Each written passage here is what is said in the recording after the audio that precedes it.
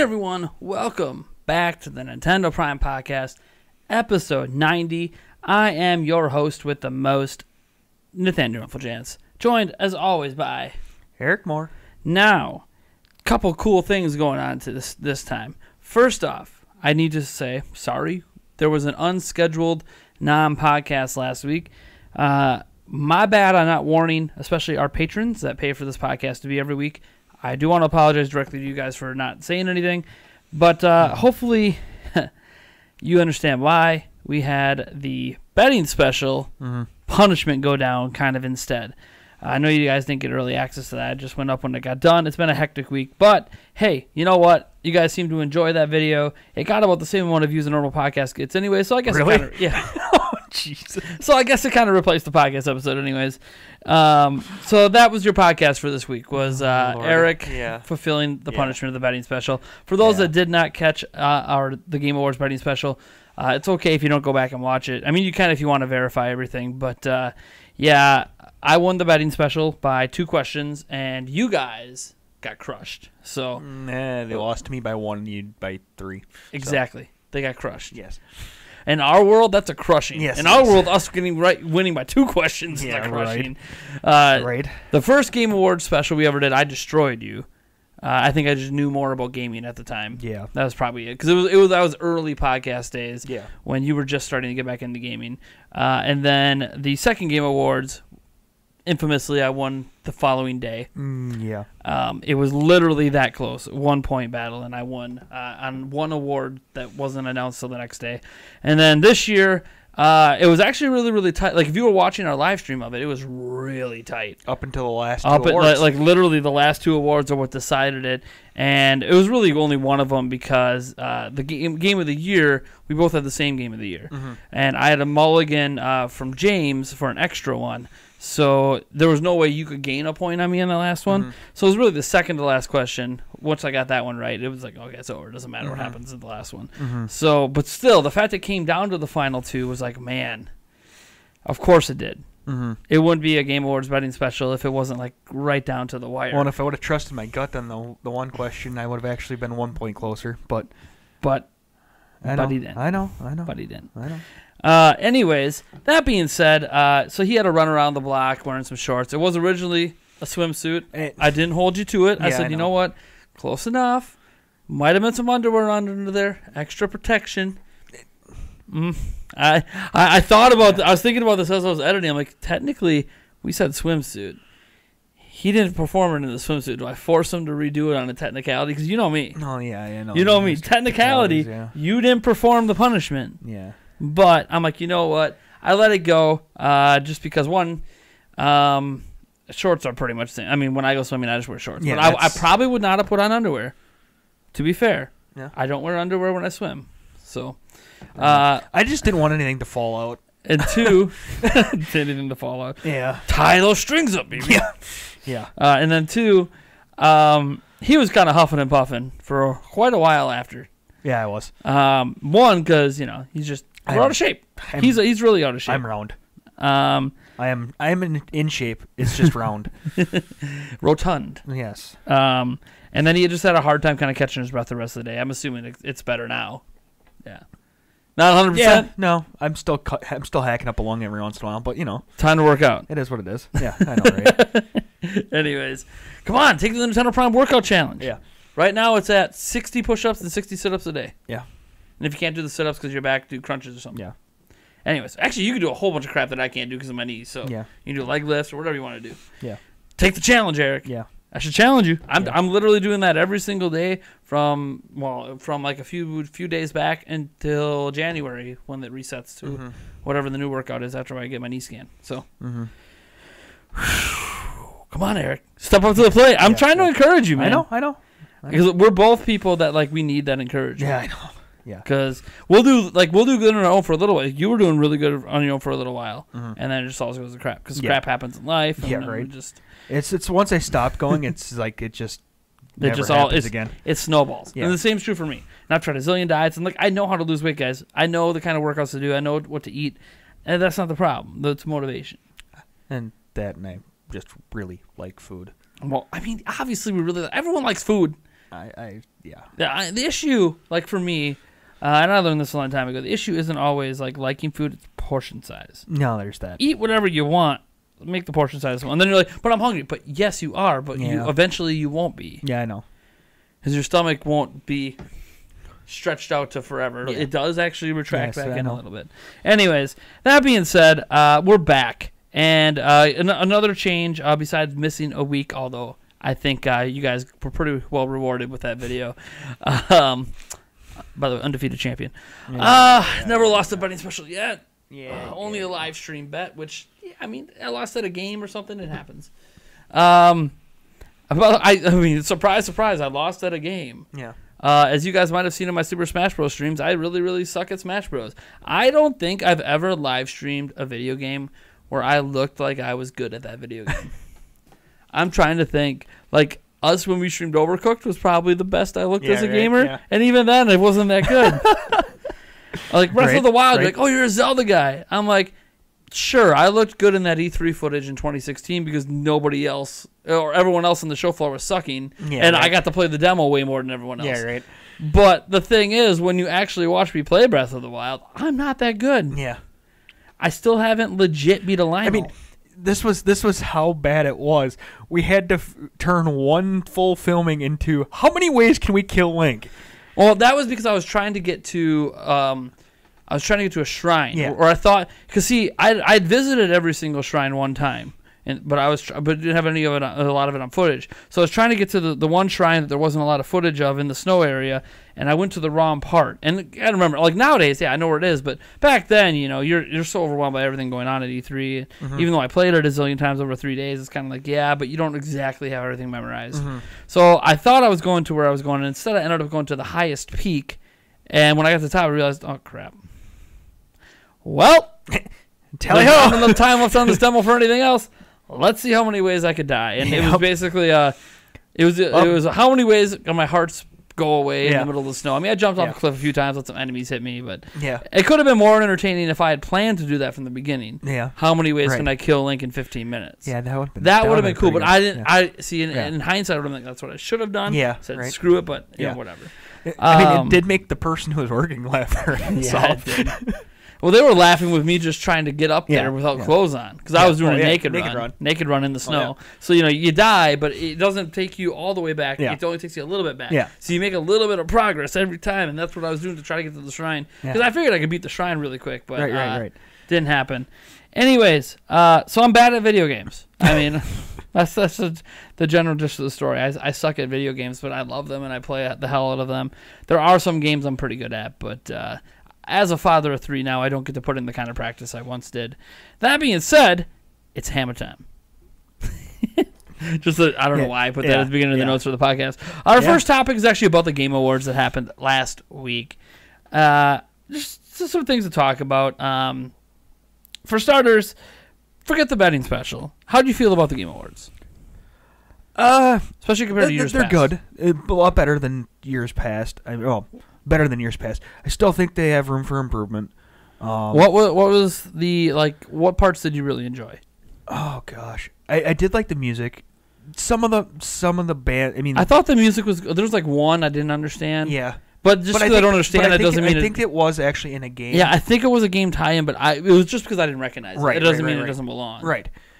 But I don't know. I liked the orchestra. The orchestra was really good. That I was like the always orchestra. good. And now they have a theme. Now they have a new theme for it that we'll probably hear next year. Right.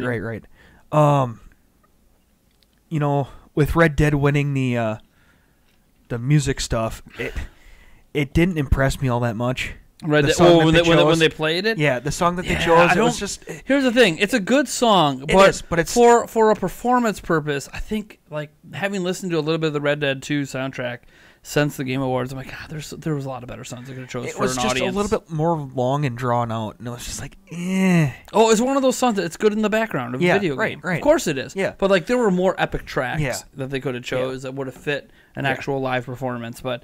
Whatever. I mean, I'm sure it was totally up to the people who were in charge of the music, and that's what they wanted to play. Maybe they have a big affinity for that song. Yeah. Trying to think of what else there were. What else that I you really enjoyed? You enjoy any of the actual awards? I mean, That's always the thing coming out of it is, do people care about the actual awards? I know that it's very controversial, but I was laughing with Sonic Fox. Sonic Fox. I mean, you were busting a gut. I wasn't even in the room. I was. And you were just, I'm like, what is he laughing so hard? Yeah. Political joke. I mean, I'm not the biggest political person. I hate politics, but I thought it was funny.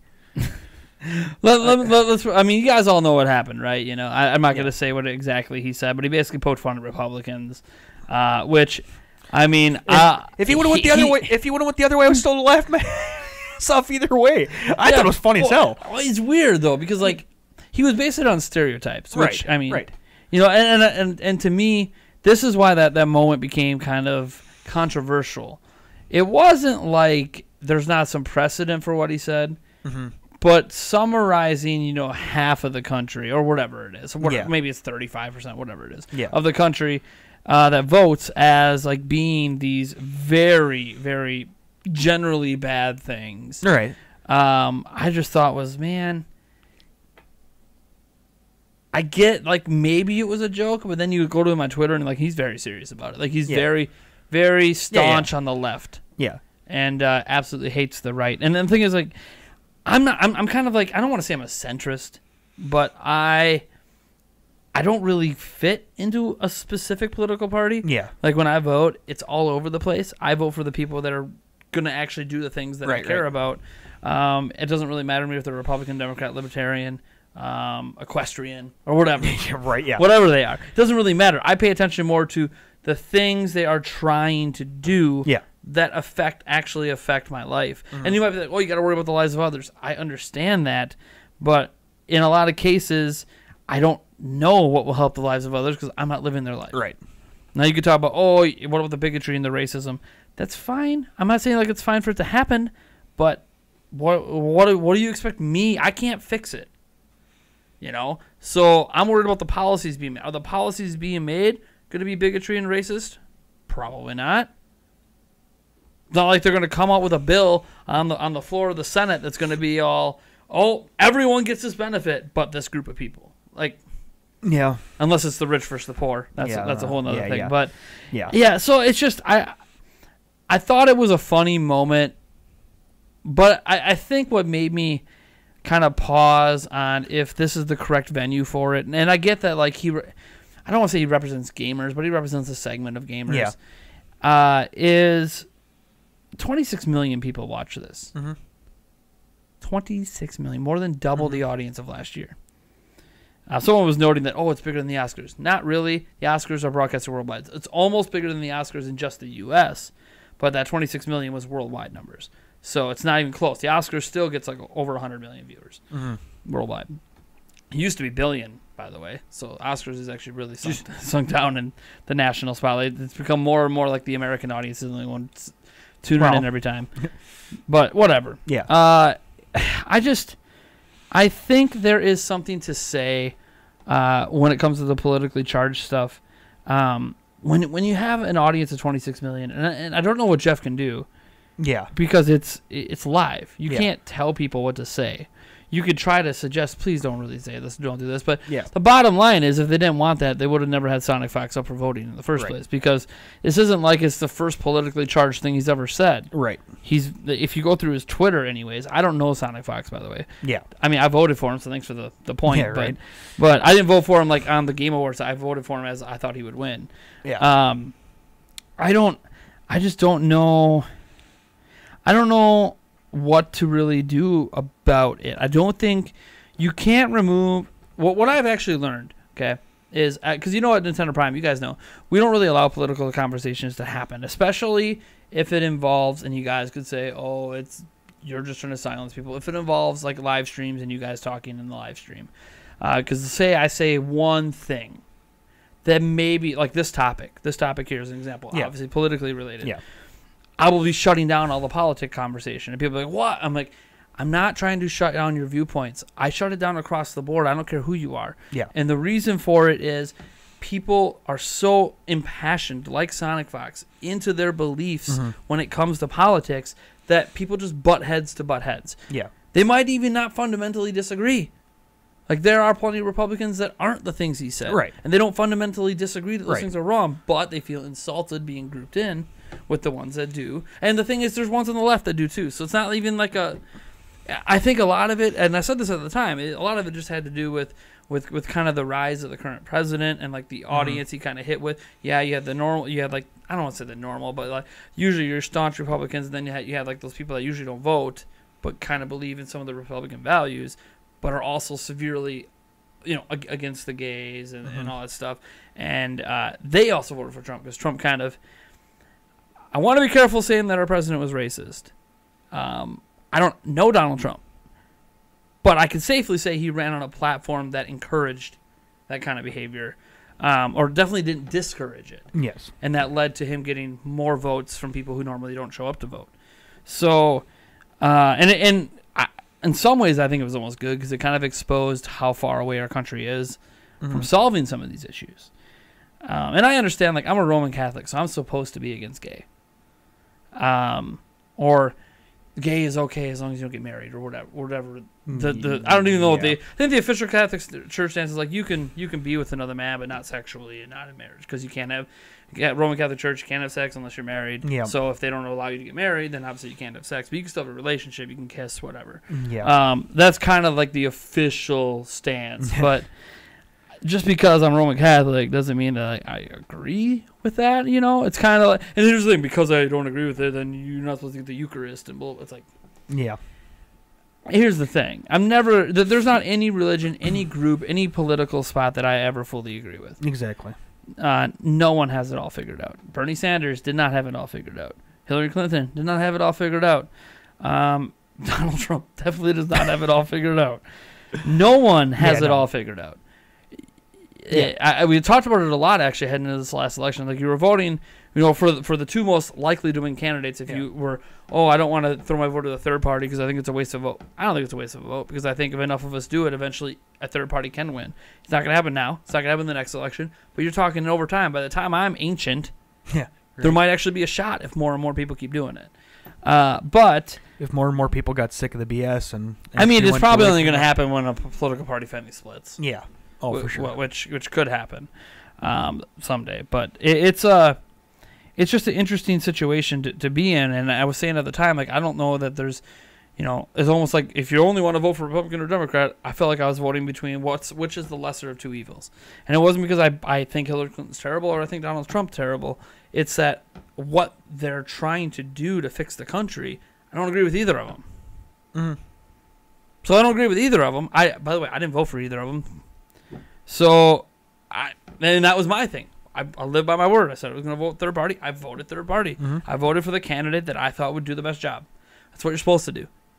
Party loyalty shouldn't matter. You should be voting for the candidate you think is going to do the best job. And in this case, I just...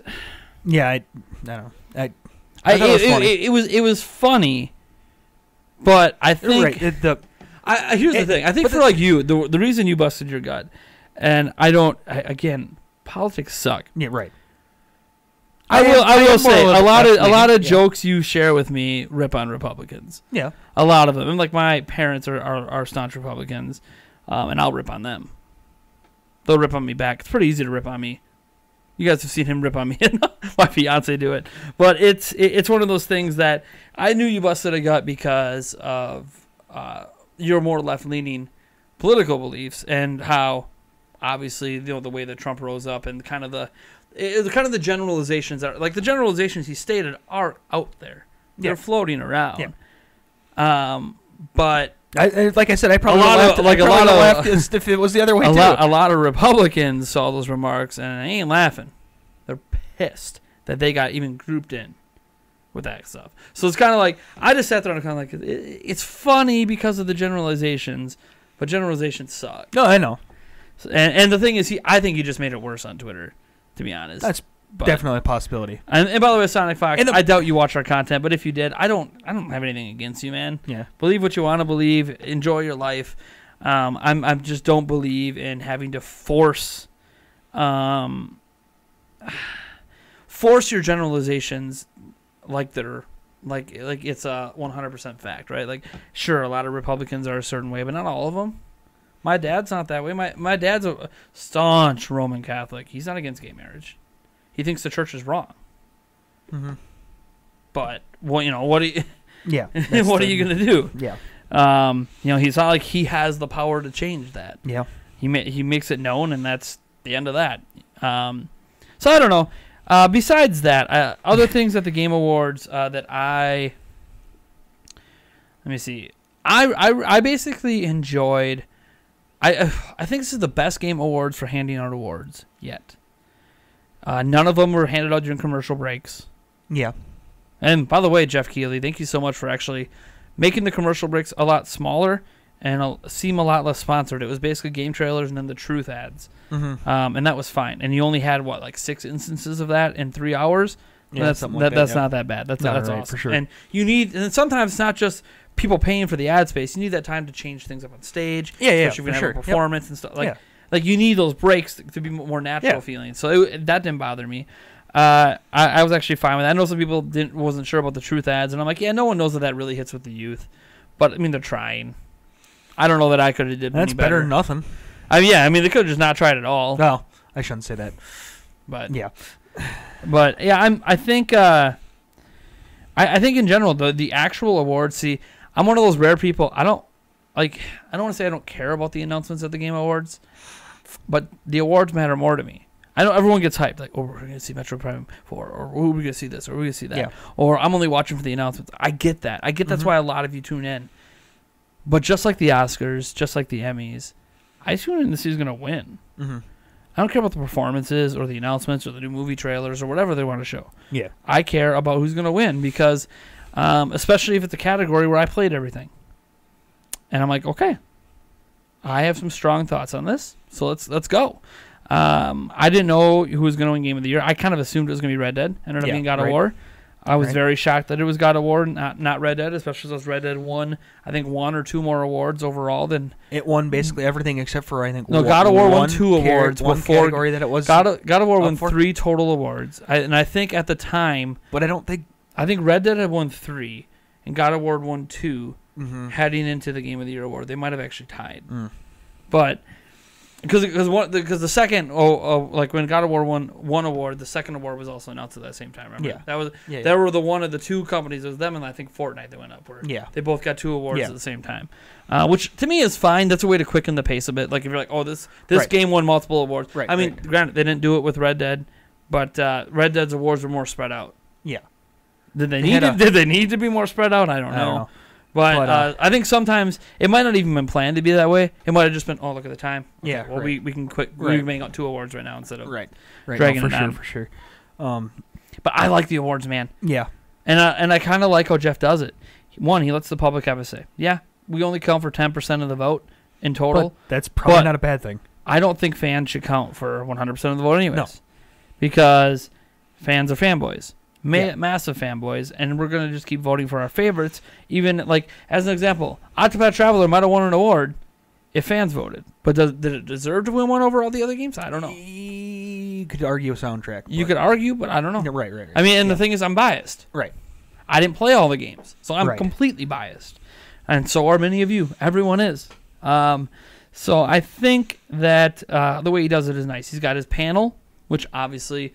there's the panel of judges, and you could think it's flawed because it's members of the media, and I know how you guys think I'm members of the media, but I think it's nice to have them mixed with fan voting. I think it kind of equalizes out a little bit.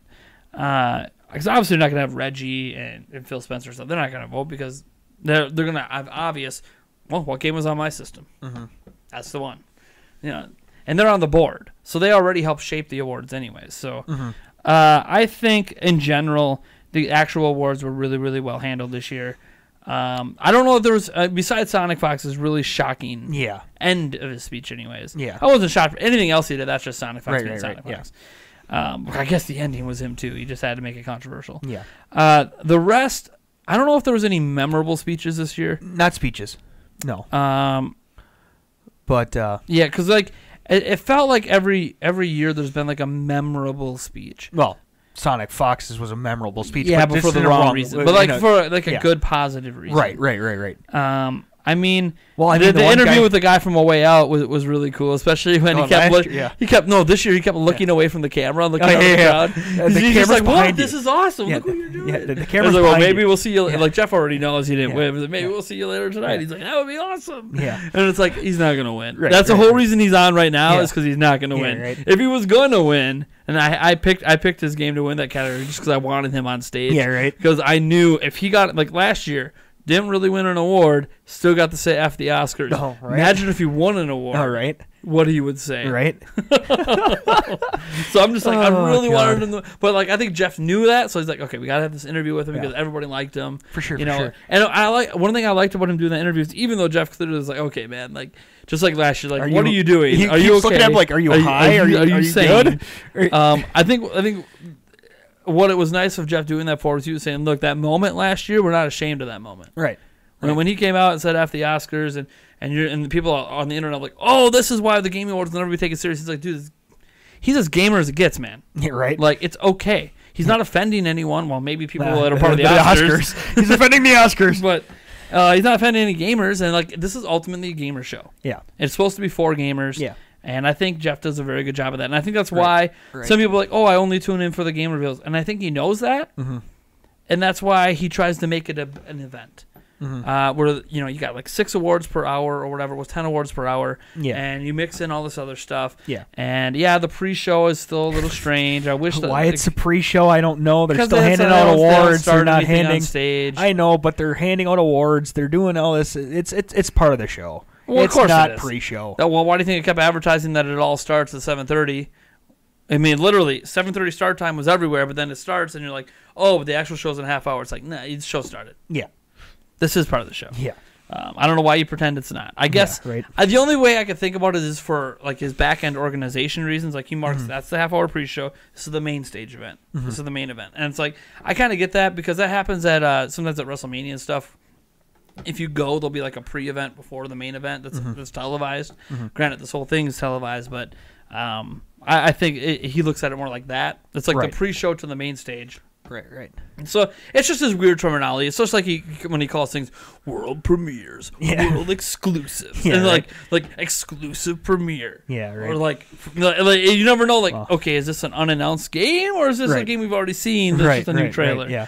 It's But- just his fancy wording I he know. uses that honestly just builds hype. Yeah. He's pretty good with the hype. I got one more positive thing What's that? that I want. Marvel Ultimate Alliance 3. That coming straight to Switch and exclusive, even if it's timed exclusive, that was probably my most favorite moment of the Game Awards. Because I love Ultimate Alliance. So, Marvel Ultimate Alliance 3, was it the Blackwater? No, The Black something. Black something. I can't remember. Here's the thing. I've never played an Ultimate Alliance game. I did the research, started back on PSP, that came to 360, and blah, blah, blah. And there was one game and then a second game and a couple like different versions of the second game. Marvel Ultimate Alliance 3 is exclusive on Switch. And that's what really caught me off guard. Not so much that it's coming. Because, well, I mean, it's a little shocking because it's been a long time.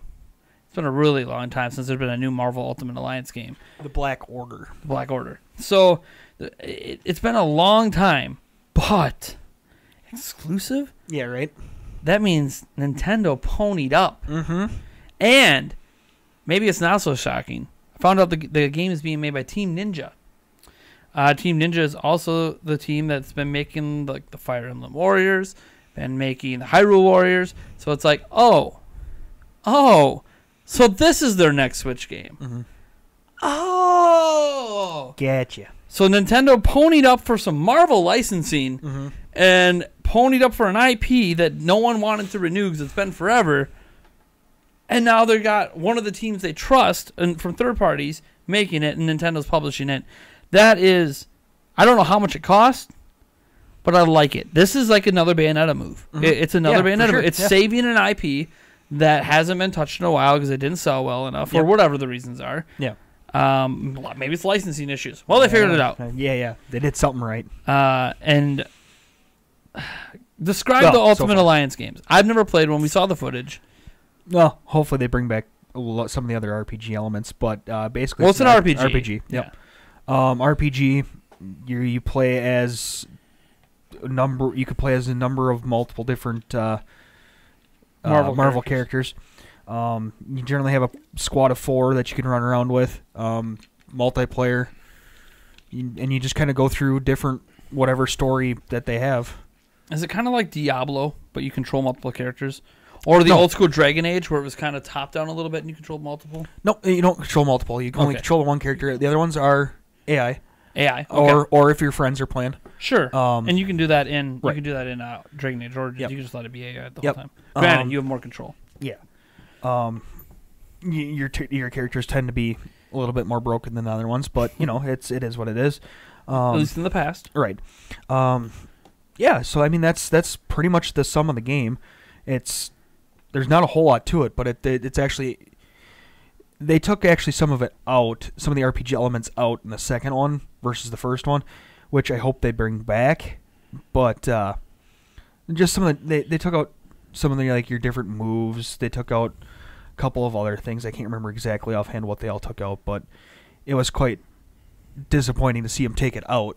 So I'm hoping they put it all back in and bring us back a decent story, and because the stories of the other two were fantastic. But another thing, bottom line, are you buying it? Oh yeah. Okay. Just had to ask. Yeah. Had to ask because we're getting to a little topic later, but there's a certain game you haven't bought yet that really surprises me. Yeah. But we'll get into that. Yeah. We'll get into that in the next topic because we're almost done with the Game Awards, but I just kind of want to throw my general feelings out there. And I know I have one thing. You one major criticism. The one major criticism. My thing with the Game Awards is I thought this was the best one yet. Despite not having a memorable speech, you can't help that. That's based on who wins, what awards, what they're going to say. I know there's some controversy over some people thinking the content creator award being Ninja, should there be a streamer award than an actual content creator award, because there's a whole bunch of it felt like all the people that were nominated for it were live streamers. Where were the people? Where were the people doing the original work? Heck, where She Says Boundary Break, right? Exactly. Stuff like that. Yeah. I'm not saying me, by the way. I'm not saying that I don't have a position to be if Greg Miller can win.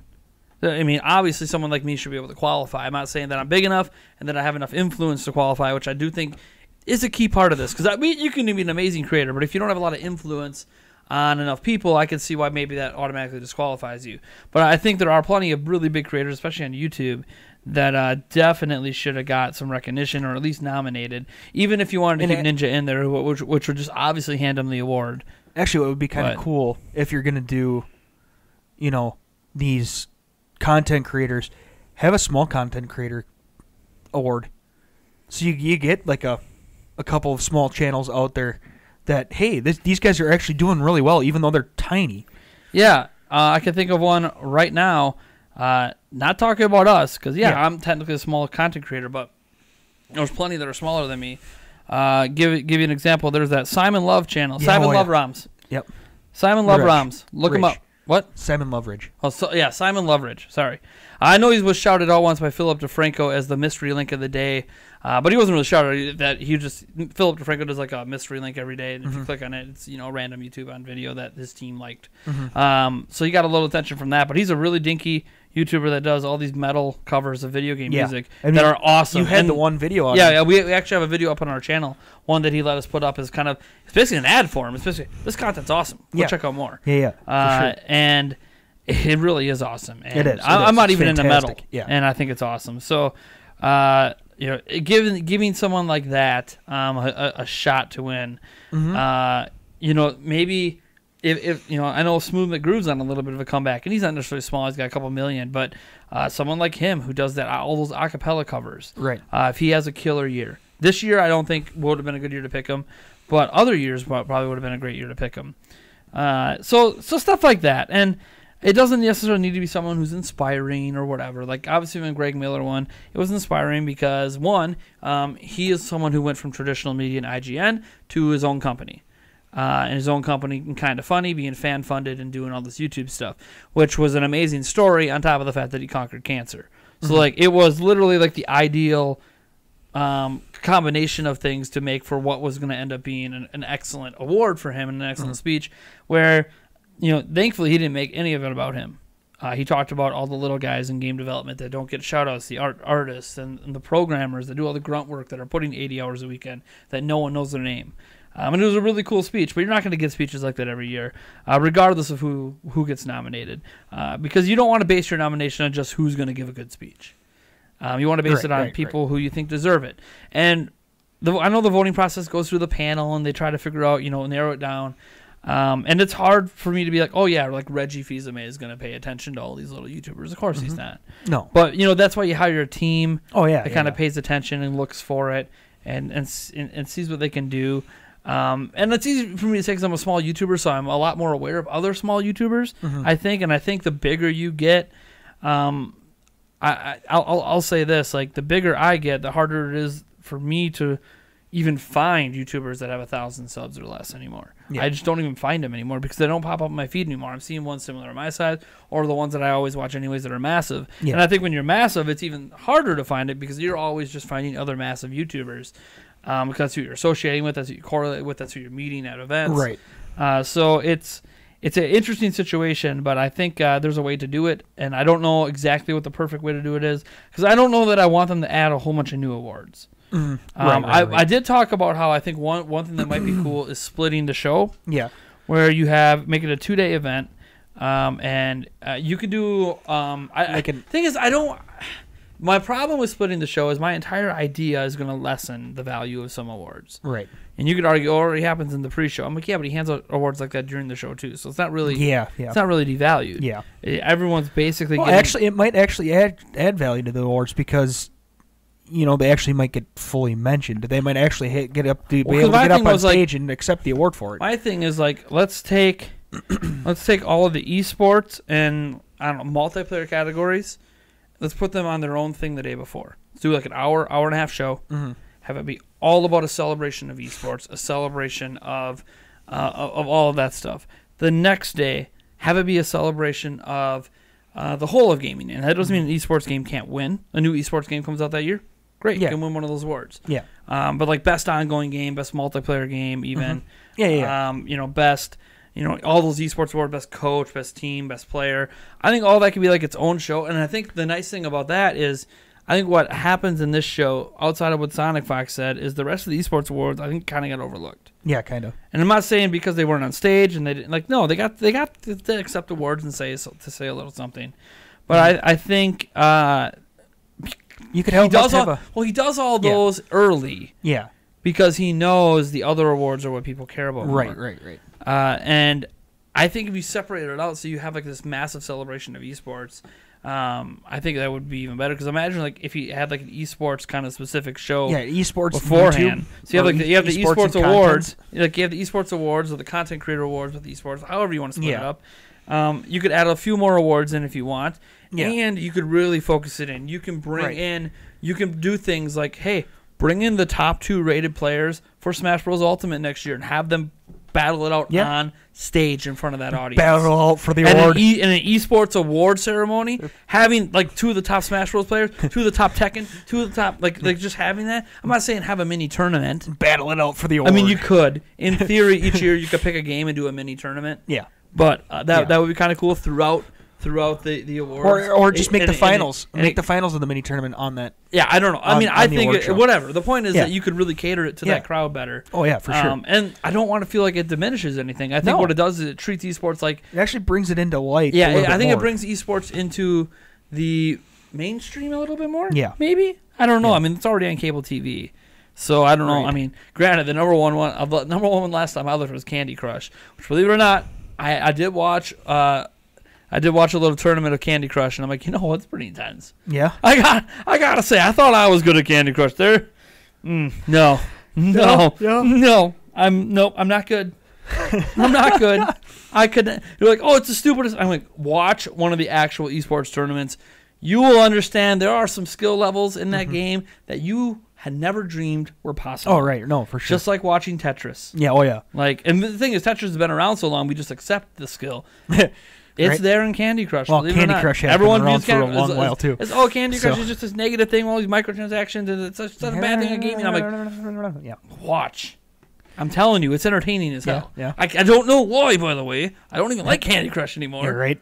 But it's entertaining to watch, competitive Yeah. for that. It's just so exciting, so much stuff happening. And you're like, huh? What? Him and How I- did they come back? No, it was a setup the whole match. Yeah.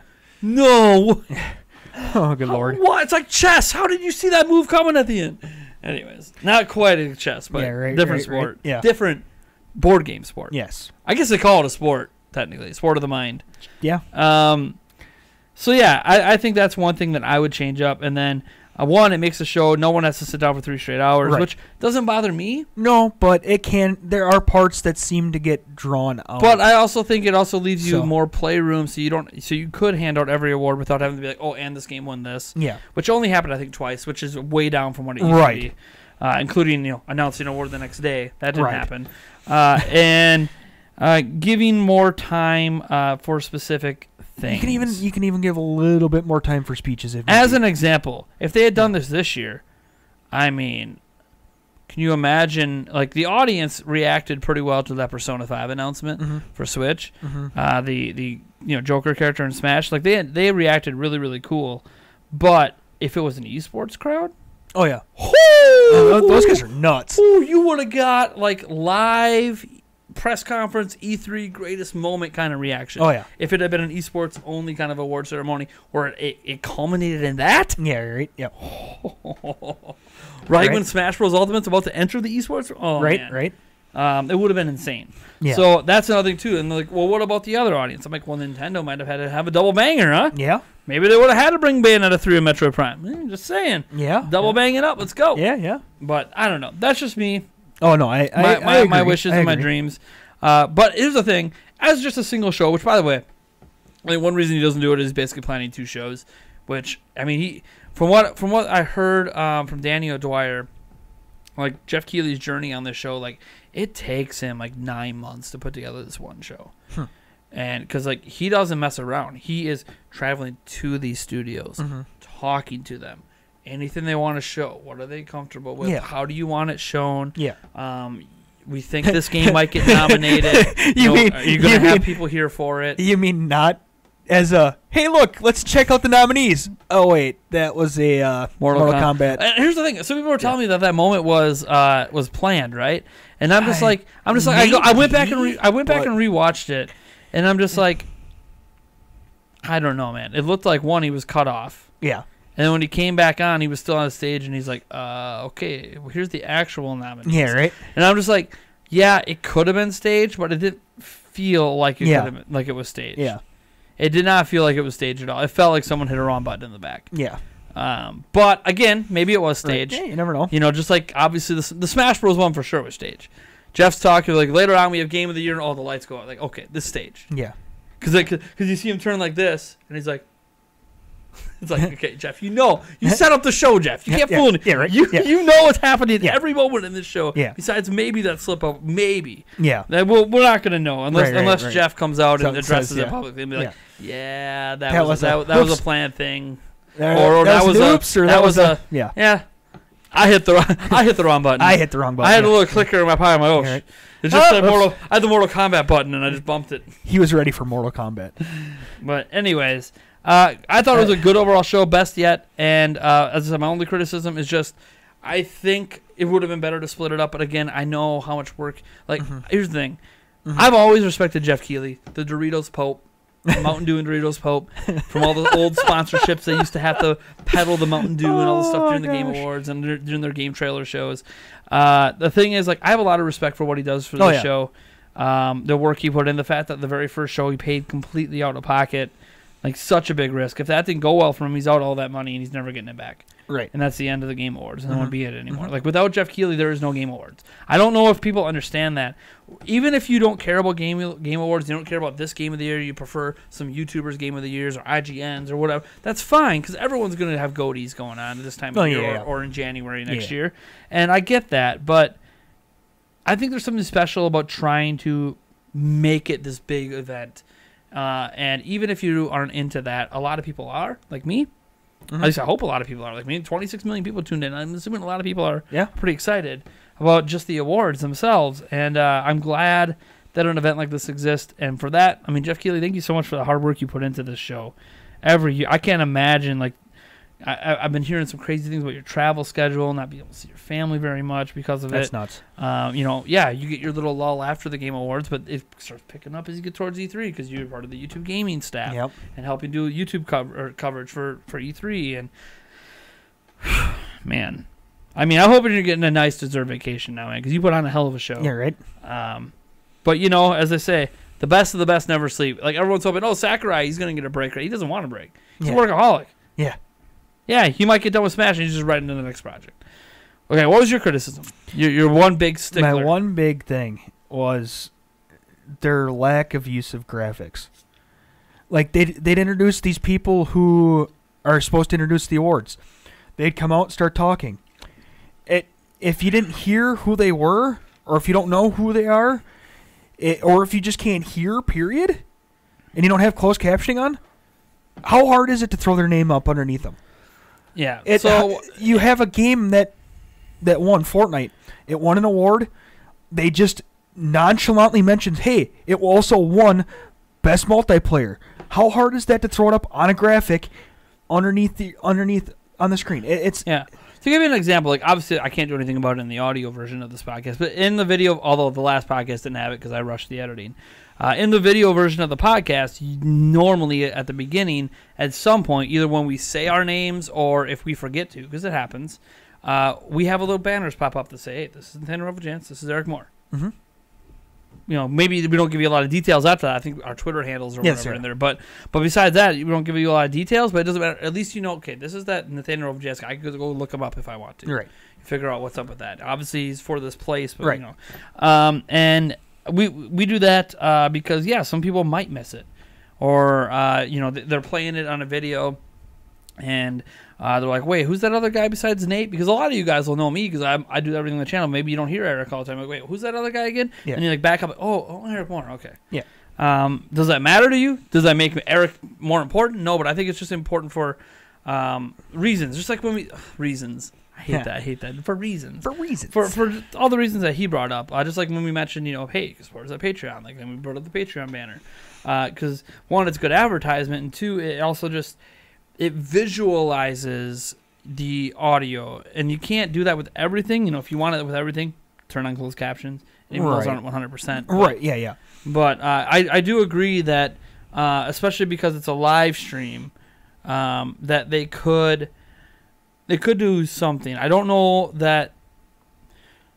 It all depends. It doesn't really depend because even if they legitimately don't know who won until like the day of the show, you can just have graphics ready for everything. He has people. Yeah. You can just have graphics ready for everything. And someone might hit the wrong button or screwed up. But you know what? It's better than not trying. We supposedly think they ran a trailer without when it was supposed to. Like, so it's worth. It happens. Like basically, you have the banner come out. Like it happens on the ESPYs. Mm-hmm. It happens. They come out and they like the presenter comes out and does the thing. Yeah, exactly. And then when the person wins, comes out and does the thing, and then sometimes shows a highlight reel or whatever. And the one thing is too is with how much time is between when they announce the award and the people are walking up to stage. If you have a background and all you need to do is throw a name and if they want anything else on that and then slide it in, it takes 2 seconds. Yeah. It's really not. I'm pretty sure I could figure out how to do that, and I don't really know a whole lot about video editing. And I think it's really not that hard. Like I'll say this: I'm not good with the animated stuff, but like all it has to do is just appear and disappear. But there's automated, like, I don't know. Yeah, I don't do it during live streams, so I'm not. Right. I'm not the best to talk to about how to do it live, but I know it can be done. So I don't know. It's something that I agree that can work on. I'm not as critical about it as you are. I don't think it's an essential thing. It's more of a nice to have. It's more of a for me. I don't have. There was a moment too that you didn't know. I don't have the greatest hearing. I don't have the greatest hearing, so it's one of those things that because we were talking and it was like, oh, wait, what happened? We both missed the fact that Fortnite won multiplayer. Yeah, I know. It would have been easily fixed if they would have just popped up saying this, they won this one, and then if we were looking at the screen at the time. Right, but I mean, if we're both not paying attention that bad, then the thing is, it's a live stream. So for like, if I was watching it on my own, I wouldn't have missed anything. That's the big thing. But it was a live stream, and we're entertaining, we're conversing, we're trying to make the stream a bit more than just the Game Awards, and things happen. Speaking of a bit more than the Game Awards, Super Smash Bros. Ultimate. Yeah, it's out. Yeah. So, quick summary on this game before we get into our thoughts on it and why a certain someone doesn't own it yet. You're probably like, might eventually be the only Switch owner that doesn't. Yeah, right. The game has become the fastest-selling game in Nintendo's entire history in Japan. During its launch week, it sold. Famitsu and Media Crate both have it around 1.24 million. Now you might be like, oh, but that's not the best ever because Pokemon Silver and Gold launched at 1.4 million. Sure, with 0 digital sales included in those numbers. 0 digital sales included. These are just physical sales. The 1.1 million? The 1.24 million was just physical. I'm sorry. I'm willing to go on a limb and say at least 200,000 people bought it digitally. Probably. Like the percentage in Japan is like 35% of people buy their games digitally in Japan. 35% of 1.2 million is way more than enough to get you past that threshold. Just a little bit. So assuming that Smash, and the thing is, a lot more people, at least in the U.S., seem to be buying it digitally for some, probably because they wanted to actually play it at midnight, is what I assume. Yeah. I'm guaranteed it is. It'll come out with Nintendo's official numbers. In January 31st when they have their fiscal report, which that'll be fun one to talk about. But yeah, it's the fastest selling game ever in the 30+ year history of them as a video game company, and the fastest Nintendo published game because they didn't develop Pokemon. Right. That's Game Freak. But so that happened. It quickly became the best-selling Switch game, the best launch the best launch for a Switch game in the UK, and it beat out the previous combined best in Pokemon Let's Go Pikachu, Let's Go Eevee by, I don't know, was it 4,000 units or something? So it was tight, but it came out on top. We don't have any U.S. numbers at the time of recording. Maybe we do by the time you hear this. It seems to be. I mean, a lot of people are projecting when we finally do hear numbers that launch numbers could be 5 million worldwide, 6 million worldwide. Dang. Potentially. And by the end of December, maybe we'll hit 10 million. One of the biggest retailers in all of Japan sold out of physical copies. I have now censored that a bunch of smaller retailers are also sold out. And that's in Japan. I don't know what it's like here in the United States because, I mean, I have the game digitally. Didn't go to stores, didn't see what their copies were like. So who knows? Maybe they're completely sold out in our area too. I know there's been sellouts of a few online retailers, but they were like restocked the next day. So whether or not they were actually sold out or they just needed to go check the warehouse and see if they had copies. Or maybe they had more shipments coming and they already knew this was going to happen. Who knows? Yeah. It's also could be that they know how much is in the storage, but they made sure that they had enough for a backup just in case it did sell out and they could just restock. What we're saying is there's a potential that Super Smash Bros. Ultimate might have launched at numbers that are the best in Nintendo history. Worldwide. That's not crazy. Just Japan, worldwide. It's possible. That doesn't necessarily mean the game's going to maintain that momentum and become the best-selling Well, it's kind of hard to Nintendo maintain that momentum when, eventually you get to the point where, all the Switches have it. When you sell more Switches. You know what I mean. But yeah, it'll be interesting to see where the numbers are at the end of December, as where the numbers are getting once DLC starts rolling out. There's going to be a lot of interesting things, and obviously I think the Persona hype helped because there might have been people that were kind of on the fence, like, oh crap, Persona? Yeah, right. Yeah, I'm in. Yeah. And then you have to spend extra money to get that DLC Fighter Pass. So that's just the general gist of what's happening. Lots of hype. So that all aside, that's like the summary of the sales and kind of the news around it. It's got really high review scores, like a 93, 94 on Metacritic. To be expected. I think it's like the number 4 highest rated game of the year. Ironically, not up for Game of the Year. In fact, I don't think a Smash Bros. Game has ever been up for Game of the Year at the major outlets. But it released in a month where it's kind of hard to... the thing is, it might still be Game of the Year at some major outlets that do their awards at the end of the year. But could it be up for Game of the Year next year, though?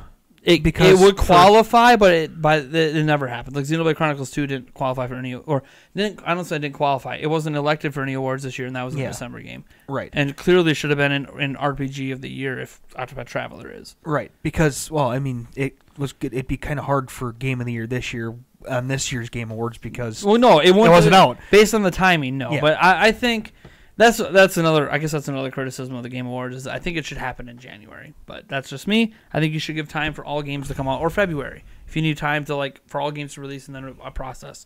But whatever, that's just me. I do think that.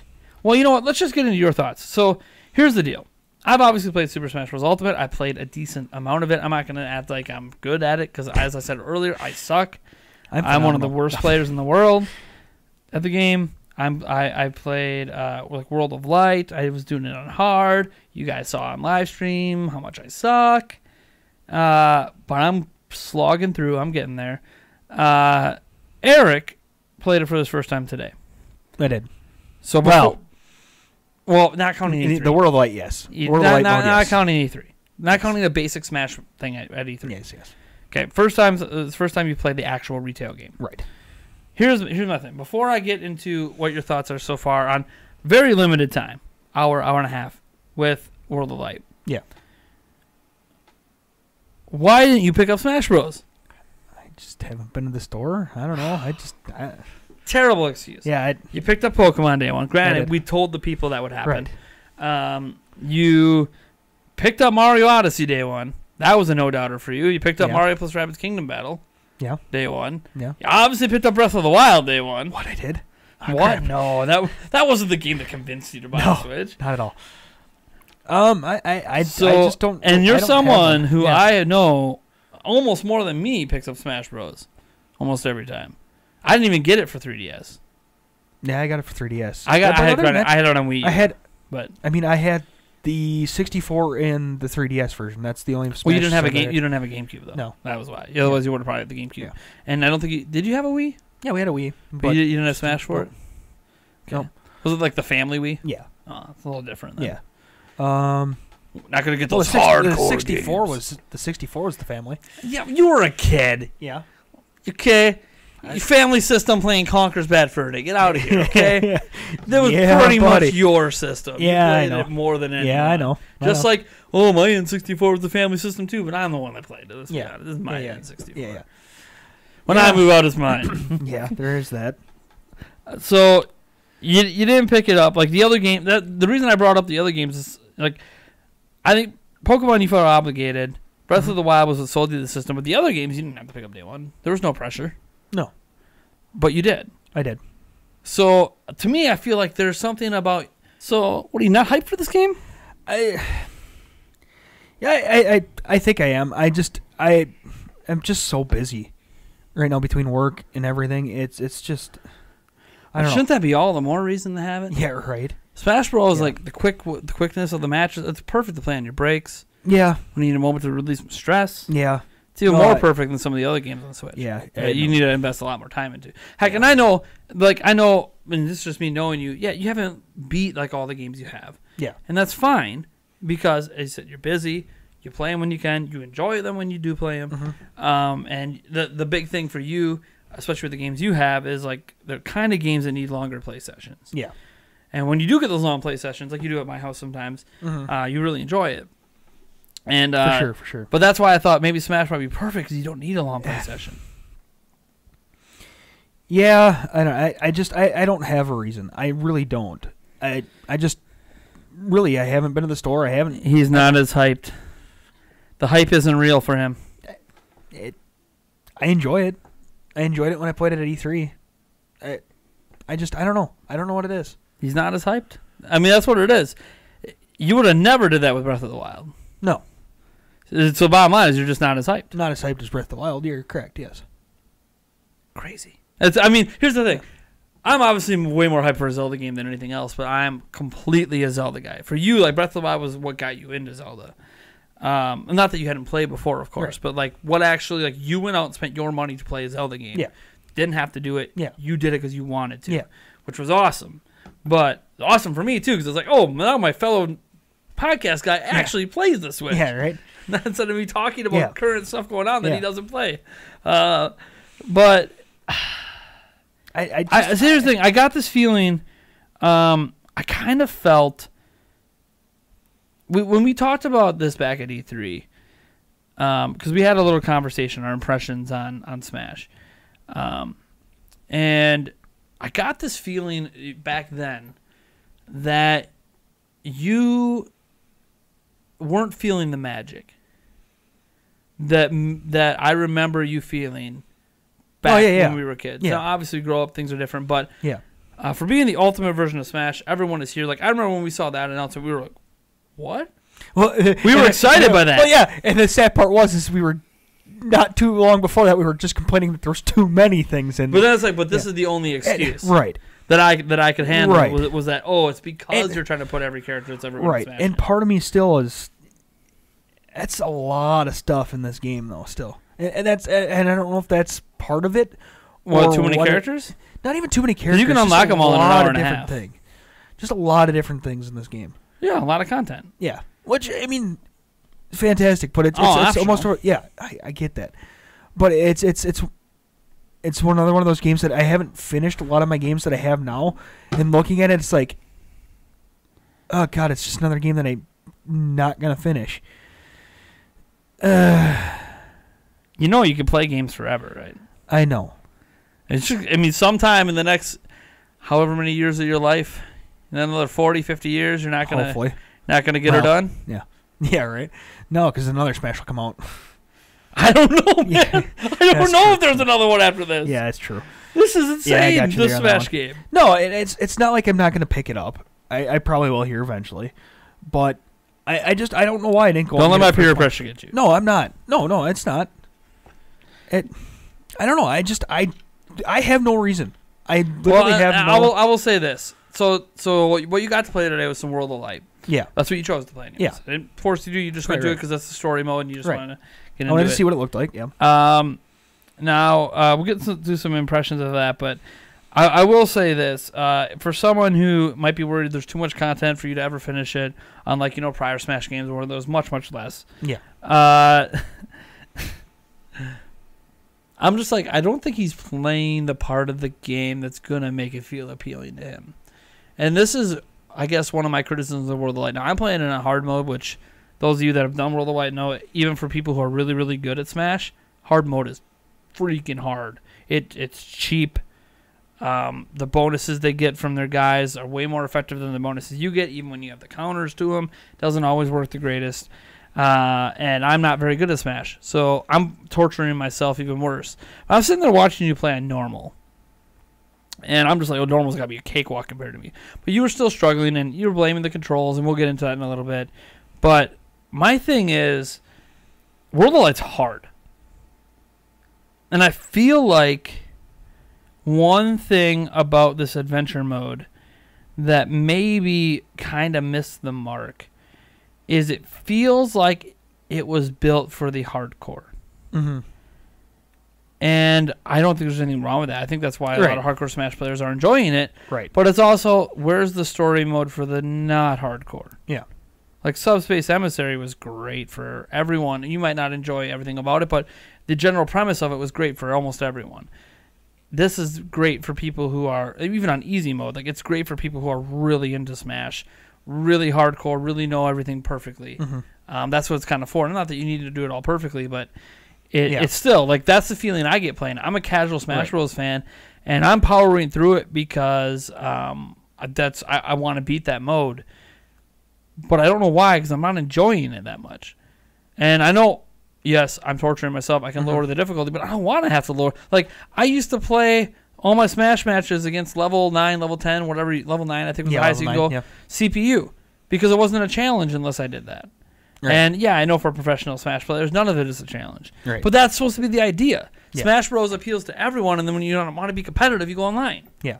But this is like, no, you got to be hardcore just for that. Even on easy mode, it's like, man. Yeah, I mean, I like the concepts of it. I love the art. And the art of the overworld is pretty cool. For sure. And, I mean, yes. I like the spirits. I like the RPG-ness. Right. I just, granted, I skipped through quite a bit of it. Yeah, I know. You're like, just oh, to- whatever. I'm just like, now I'm going to have to explain it. It's okay, though. No, it's not even that. It's I skipped through it so I could actually start playing, and that's partially on me. But good lord, trying to figure out what this does, what that doesn't, what this does, what that does, and it's like, oh Jesus Christ! I know they explained it. I get that. I skipped it because they needed to play it. But damn, it's a lot of different stuff. It's a lot. It's a complicated mode, and that's the thing. There's already all these complexities: the spirits, the sub spirits, the I think they RPG like orb. I think it would have been fantastic if they would have just stayed at spirits, the whole sub spirits. Jesus, come on, just. I was fine with that. Here's the way I view this. It's basically a set path RPG. Yeah. I don't know if there's anything wrong with that. It's actually, for an RPG, pretty damn simplistic. Mm-hmm. A main spirit, some sub-spirits, and a talent tree is nothing for an RPG. Yeah. So, it doesn't bother me. I think what bothers me is that the actual fights are cheap as hell. And I get it. You can spend on your spirits, spend on this, spend on that. But, like, early in the game, you don't have a lot of those. And they're still... I don't even want to say cheap as hell. It's just like... Again, it's ramped up for the hardest of the hardcore players. And I feel like my son tried playing World of Light the other day. Granted, he's only 5. But he does, matches against normal Smash against CPU, and he does okay. He wins sometimes. He's got no shot. He can't even get past Mario. Mm-hmm. And it's like, did you not think about everyone? Even on easy. I set it to easy. No shot. And I feel like it's a missed opportunity for World of Light where, one, I don't know if there's enough differences between the difficulties as it is, and two, I think that while an interesting concept, they don't make it friendly enough for casual. Mm-hmm. I think a lot of casual Smash players, and I've been hearing this from some of them, that are like me, aren't even bothering with it. They're just going to classic mode. It's the mode we know. It's classic Smash. Classic, climb the ladder, beat the end boss, unlock characters. We know it. It doesn't bother us. You don't have to be the greatest. You can beat it, without having super hard, whatever, and you just have fun. Yeah. Just like facing any other computer. It doesn't feel cheap, doesn't feel this. And I'm glad that they... And here's the thing. If they had ramped it up for, say, like, I don't even know if you face off against Galeem, but if you do... okay, I understand that being ramped up to impossible levels. I maybe understand, like, because there's, like, those 4 branching paths. Like, maybe when you get to the end of each path or whatever, that particular thing is ramped up to 1,000. Mm-hmm. Like a boss battle. Yeah. That's fine. Yeah. But not all of them. Some of them are stupidly easy, but that just happens in Smash. Right. So some, you get like the 100 Yoshi fight. Like, it's stupidly easy. Yeah. But it feels like every, second, third battle, it's like, I would say every third to fifth. Why does the difficulty ramp up that high? Out of nowhere. It feels like it's out of nowhere. It's like, why is it this high? Yeah. What is? And I understand the unique spirits. I understand like there's strategy involved, and I'm fine with the strategy. But it's like, man, it shouldn't. And again, I'm bad at Smash, but I've actually heard this from hardcore players that like they struggle sometimes with it. They get stuck on some fights. It's like they shouldn't. They're pros, man. Yeah, and it's I don't know. It was just the percentage that adds on for each hit. It's like all of a sudden I was doing roughly the same side smash. I would add maybe 5%, if that. Freaking, they one-shot me, and it's like, what? What? I'm doing the exact same move just with my character versus what they have. Yet I'm only throwing like a third of the damage that they are. Well, that's part of the how is this? Because here's how it works, and this is where it might have been a bit of an oversight by them. So they have the talent tree. If you go through the talent tree, what does it do? What are a lot of things it does? Makes your attacks hit harder, makes your character move a little faster. Because like Kirby doesn't move as quick as he does normally. When you start out, his hits don't hit as hard. The idea is it feels like that now. But when you get later into it, he's more powerful because you upgraded him. Mm-hmm. So that's why you're supposed to feel weak now. Clicked with me the last day I was playing it. You're supposed to feel weak now because they want you to feel like you are getting more powerful as you progress. I just think the steep curve needed to be brought down a bit for the beginning. Mhm. Yes, still have it be hard. The fact that I had to fight, it was like my Because they're what, basically 10th fight maxed. I view it as maybe- when you run into those fights, they're basically maxed out talent tree, and you're not. Yeah, That's it the way it was basically what my 10th fight in, maybe, and I had to replay that 10, 15 times because I mean- it was just ridiculous. I mean, I might have had to fight Ridley like 50 times in a row on live stream before Yeah. he killed himself. Yeah, Dumb luck for the win. yeah, right. But So that aside, like obviously some complaints. Was there anything you liked about World of Light? no, I like the concept. I do. It's an interesting concept. It's just a lot. It is. It's a lot to take in at Well, once. Partially his own fault, but still, And my issue is just the difficulty. Like, I feel like the entire game, the entire mode is the same difficulty across the board, no matter how you progress in it. Mhm. What changes is you getting stronger, Mhm. and I get that. I get that from a hardcore perspective, especially. I don't know. I just. Like the last time we had a story mode with Subspace Emissary, and this just maybe there should have been 2 story modes. I don't know. The one thing too is Maybe they should have cakewalk mode. right. Maybe, and I know this is gonna piss a ton of people off, but Of course, I'm not. I'm not much of big on reading. I'd much rather experience it. So with the So don't play Skyward Sword. right. So with You would think it's broken. with the whole like spirits and sub-spirits and stuff like that, to actually go and have like a fight where all of a sudden, okay, you hit without a spirit. Okay, now let's see what adding a spirit does. Okay, this. Now, To be fair, you might not have noticed this. When you go into the match, you have your spirit thing down there, and you have whatever you have equipped. It'll tell you if you have an advantage. It'll have arrows pointing up saying you have an advantage with that spirit on whatever you have equipped, or if you have a disadvantage, then you should probably swap your spirit up. yeah. Like your spirit I actually saw that. doesn't work. I And saw then if it does nothing, then it's just whatever. It's neutral. Right. So like that's kind of its quick, hey, you might not know what's happening with your spirits, but whatever you have equipped has an advantage or a disadvantage. Right. But to show it that, okay, this actually does give you an advantage here for this. I mean, yes, it does say that. It does. But You have to read. right. I can't just pick up a concept through actually playing.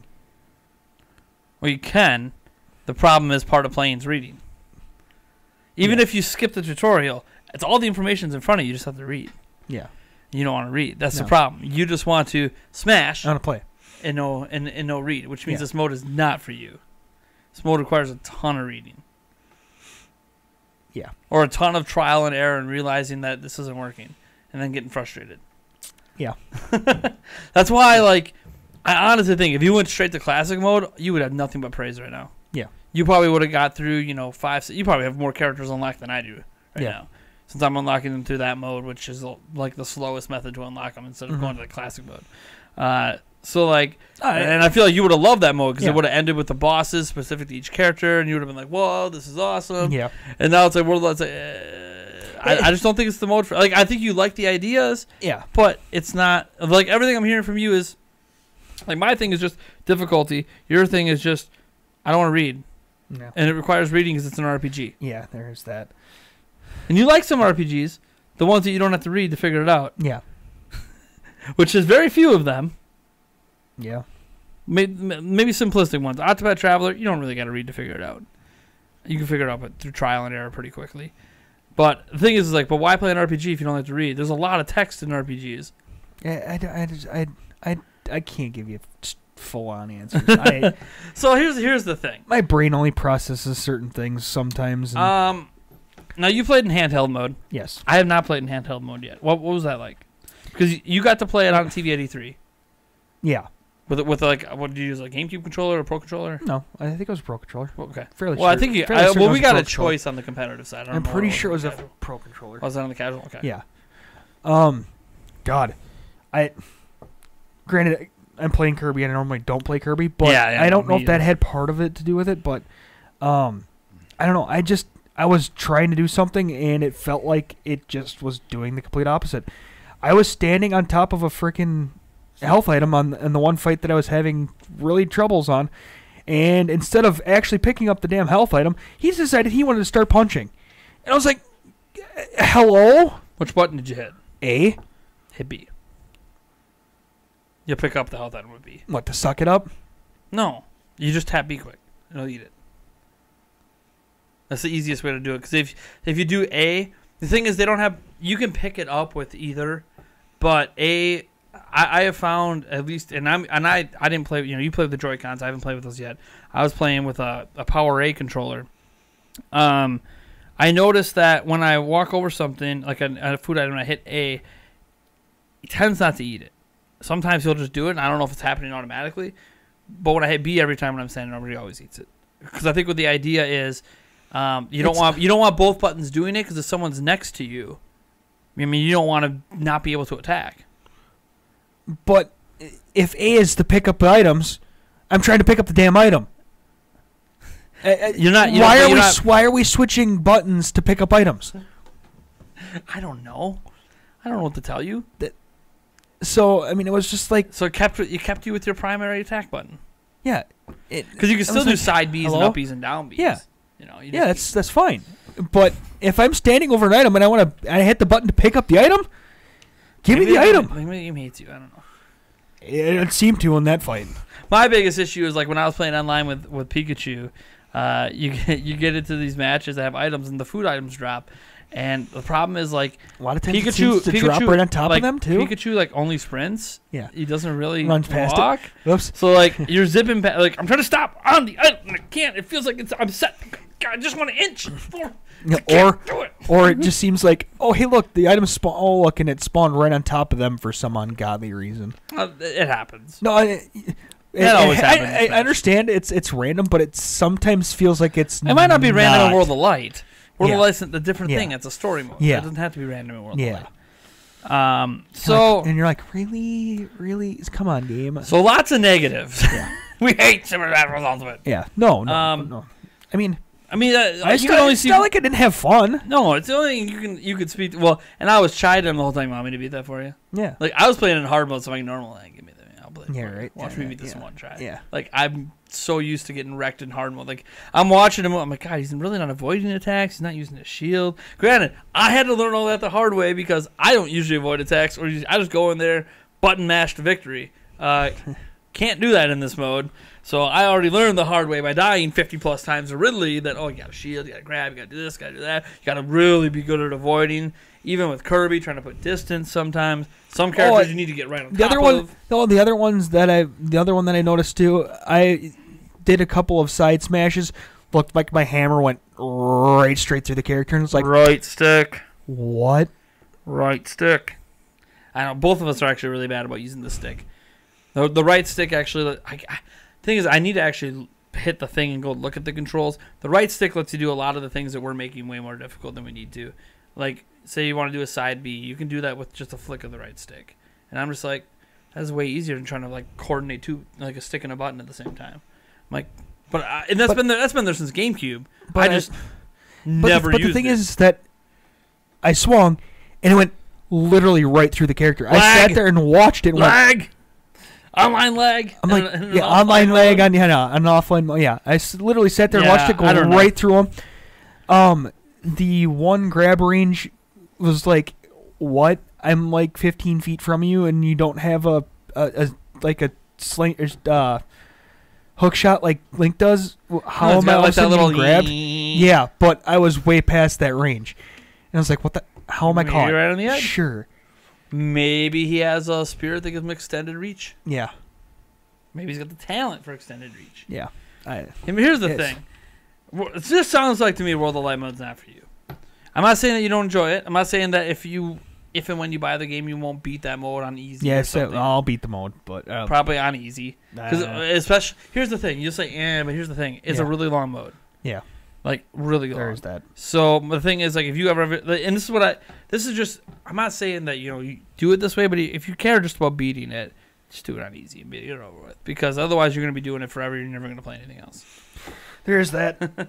That's the way I am with a lot of games too. I'll play on easy just because I want to beat it. Mm-hmm. I'll go back and play it harder if I want to, but if there's multiple modes, multiple things, I'm just trying to get to everything. Yeah. So I haven't even done a normal Smash against the computer yet. Hasn't even crossed my mind to do it. I have done some online matches. I did one arena match playing against Ryan, one of our Patreon backers. And then, who, by the way, he was in Brazil or something. I don't know. He's far away. And we had no lag issues, which was great between us. Granted, he has pretty decent internet, so do I. So that's, I didn't expect there to be problems, but it's also one of those, you don't know how much the distance is going to matter. Didn't really matter. I've done online matches in general. Slight criticism of the fact that no matter what you pick, you can't, if you do a quick match especially, you can't guarantee that you're going to get the match you want. Like if you want to do one-on-one, no items, Final Destination style stages, it's kind of a crapshoot if it's going to happen, especially until you get up to the higher ranks where more people seem to be choosing that. But you can still get up to the higher ranks with items as well, so you'll still have people choosing to use items stuff, which doesn't bother me. I actually want to use items, but because I suck. So kudos to me. I want the hammer. Right? It's just I don't like that. I think it was better when it was split up with 4 glory mode on its own thing, and I think you could just have ranks for both and call it good. But yeah, whatever. They didn't do it that way. It doesn't really bother me as a casual as much as it probably bothers some of the more hardcore players. Classic mode, great. No complaints about classic mode. I've only gone through it one time. I did it with Link. Great final battle. Lots of fun. Got a little frustrated because I had kind of a cakewalk all the way to the final boss, and then the final boss, it's a boss. It was harder than the boss in the actual game. It's a legit. Yeah, it was harder than the boss in the actual Breath of the Wild game. But it was fun. And I mean, yeah, it was kind of like, really, like my frustrations with it weren't like, oh, man, this is, like in World of Light where it feels like the game is almost cheating to win. This was I can't believe I'm dying to this. Yeah. I'm so stupid. Yeah. Like, this is how bad I am at Smash Bros. I know what to do, and my brain and my fingers are not communicating correctly. So I had a lot of fun with that. I don't have a lot of characters unlocked, and I don't want to make this like our big Smash cast because obviously we talked about the Game Awards for a while. Yeah. And I want to make sure we get some other voices in. Darren, I know, wants to come back for it. Maybe get some other YouTubers on. You might have to that are from the competitive side. You might have to have Smashcast Part 2 and I'm gone. Well, maybe. We'll see. The point is that I just wanted to briefly touch upon it because it did come out. Mm-hmm. Both of us, I played more than he has, but I haven't played much more than what I just described. And I honestly, and I said this on live stream, and I'll say it again now. It is the most fun I have had with a Smash Bros. Game since the N64. Yeah. World of Light, I wouldn't really count in that opinion for now. But I know if I beat it on hard, I'm going to be pretty happy when I'm done. Yeah. One, because I'm never going back. Yeah. After this, not going back to it. I'm gone. But two, I like World of Light. It makes me want to be a hardcore Smash player, but I just don't really care. I don't care about learning how to wave dash, how to side dash, how to recover properly with the different characters. Even I suck at recovery. That's the one nice thing about Kirby is you just poof, poof, poof, and you're generally good. I suck at recovering with Kirby. Oh, yeah. It's supposed to be this easy recovery. It's too slow. Unless you start at a high point, it's harder to come back up from down below than it is from up top. And just give me Link in his spin attack with a hook shot, and I'm good. There you go. Anyways, let's see here. Or Pikachu, which I still have never once in all my years playing him figured out how to do the double zip on his up B. Still don't know how it works. Still don't know how it works. Sometimes I get it to work, sometimes it doesn't. Pure luck. And I don't know what direction it's going to go in. Pure luck. Like, it goes the right direction the first time, but I have no idea where it's going the second time. Yeah. Maybe it's going to zip back out, and I'm going to die. Or it'll zip back in. Honestly... Stage is over here. Yep. This is what happens when you're a casual. You don't look up the controls. You don't really figure anything out. I only recently figured out how to do, like, the little smash, and I had to tell you how to do it, because I'm like, I didn't know how to do it. Just hold B, apparently. I didn't know. I've never... Here's the thing. I honestly, if I just looked up the controls and memorized them... I'd be way the hell better at this game. But this is why I don't play fighting games. Yeah. This is why I'm not a fighting game fan. Yeah. There's too many intricacies to the controls. If I press it this way, hitting this button, or doing this button combo, and I know Smash is simpler than a lot of other games with you have to hit like 10 buttons for the combo. Yeah. Up, down, left, right, side, diagonal, B. What? Up, down, left, right, start, select, BA, Yeah. or whatever the Konami code is. I totally just butchered it. Yes, I think you did. Yeah, I'm just. That's my thing. That's why I'm not into fighting games. But I don't know. Like, Smash is kind of different. It's simpler, but not. And I even suck at that. So that's what I do at other fighting games. I do win sometimes. I'm the ultimate button master. You should see me. Well, the last time I was playing Mortal Kombat, I was playing Mortal Kombat 10 against one of my friend's ex-husbands. And I was going, and he plays it all the time, and I'm just sitting here going like this with my fist on the buttons. My fist on the buttons, and I'm just randomly hitting shoulder buttons with my other fingers, and I beat him. Yes. And he got so mad. I'm like, that's I'm literally that's button. This is the definition of button. That's the other thing about fighting games too. It's like you can literally button mash and win.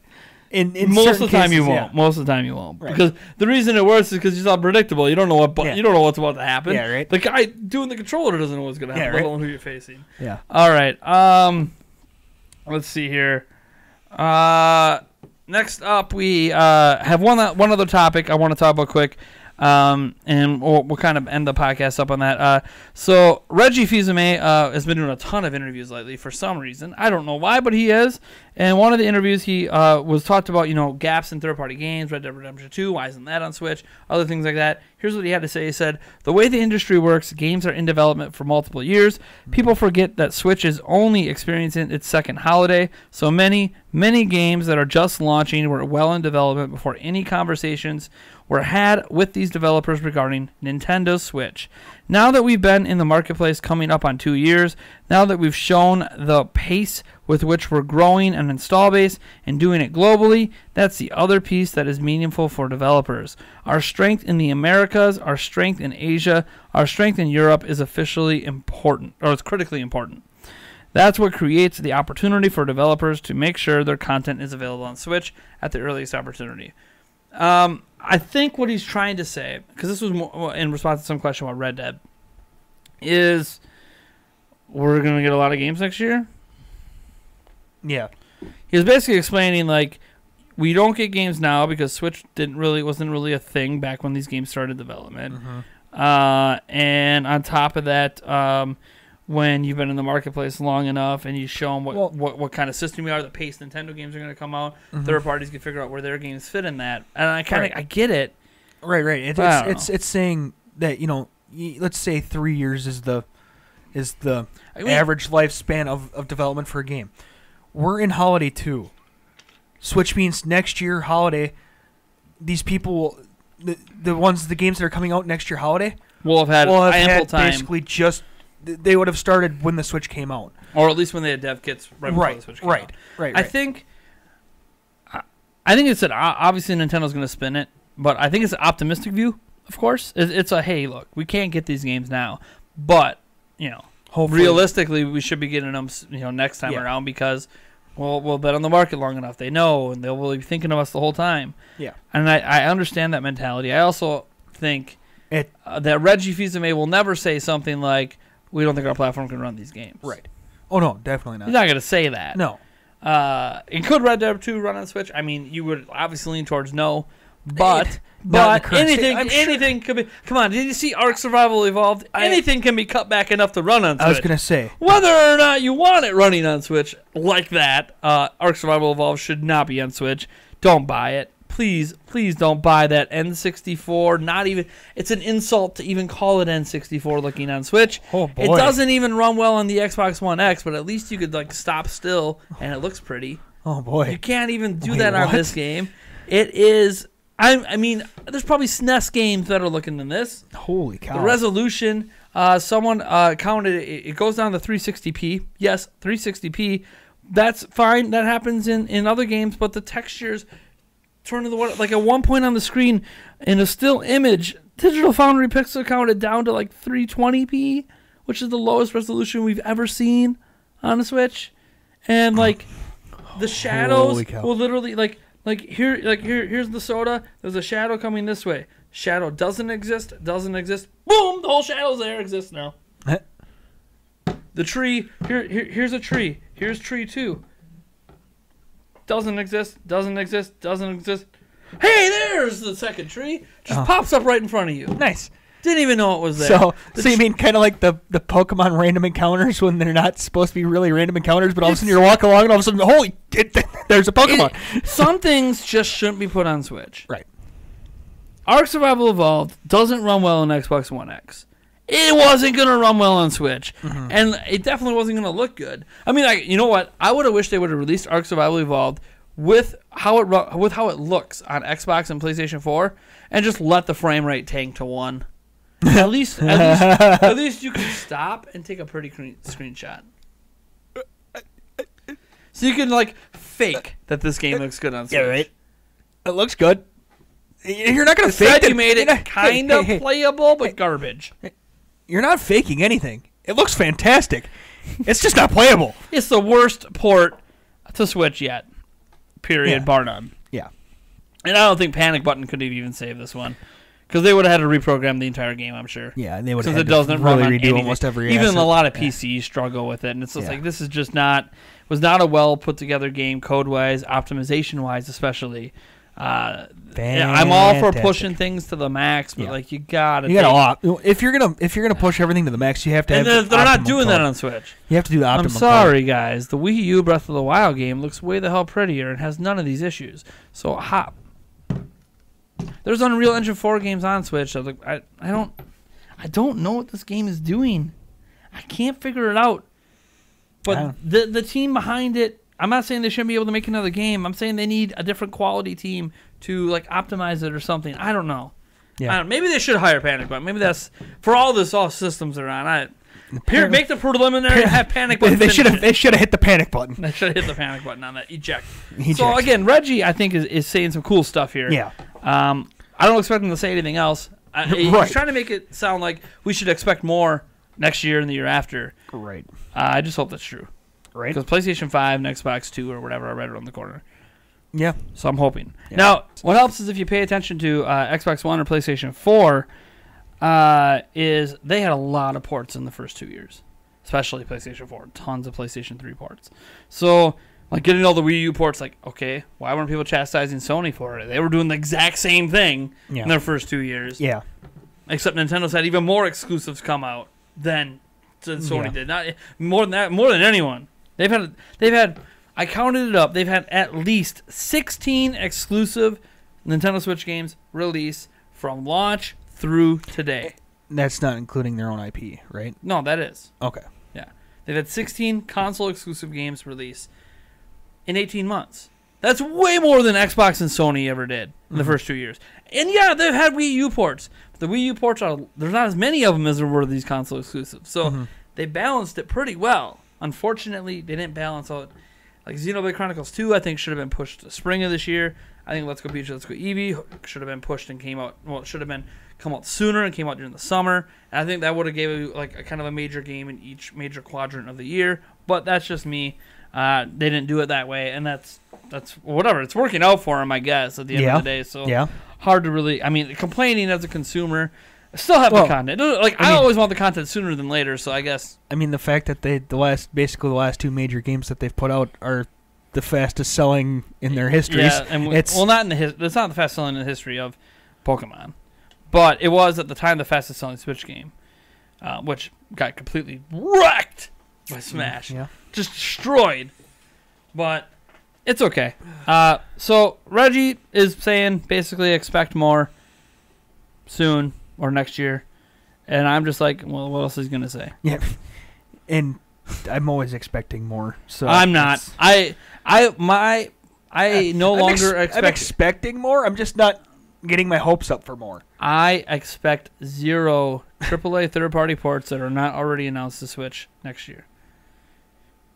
So right now, NBA 2K20, don't expect it, and we've had 2K18, 2K19. Should expect it. Nah.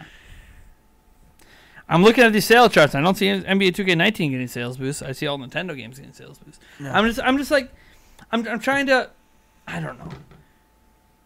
I hate being this way because I was optimistic heading into this year, and now I come to the end of this year and I'm like, yeah, I think next year's going to be killer for Switch. There are so many amazing exclusive games coming to Switch next year. It's going to feel like 2017 all over again. Mm-hmm. But that doesn't mean we're going to get a ton of AAA third-party support. Yeah, Doom Eternal. Awesome. Next Wolfenstein. Sure. Great. But we got Doom and Wolfenstein already. And getting the next ones is great, but like, what else? Oh, another NBA maybe? Okay, what? Yeah, sure, we're getting all the old Final Fantasy games. What about the new one? Oh, you get the Pocket Edition. Okay, what about like the new one? Not the Pocket Edition, like the real Final Fantasy 15 or, the next Final Fantasy game. Yeah. Anyways, I think we're going to get a lot of Japanese support for sure.